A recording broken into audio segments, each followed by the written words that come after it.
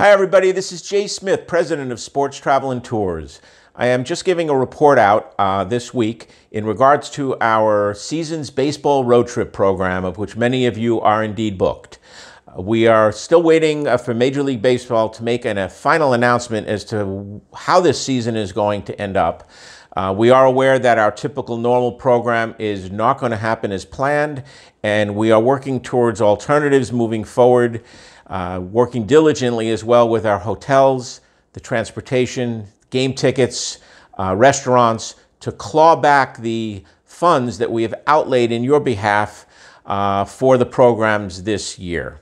It has been most difficult for us. A lot of the suppliers that we have are either furloughed or not in their offices, or we're actually working along with general managers of hotels if we can even find them. So it's taking some time to actually dismantle some of the programs that we have. It is unfortunate. We'd like it to be different, but we're all trying to stay healthy. We are working remotely, and we do thank you for your understanding and patience. We will be offering a couple of different options moving forward as well, once we can come to close on the schedule, as well as the refunds that we can claw back that I mentioned. We will be offering credits towards next year, which we have already gotten a heads up from lots of people who've called us and said that will be great. We're looking forward to traveling with you in the future, and we totally understand. We will be incentivizing that as well with some future savings.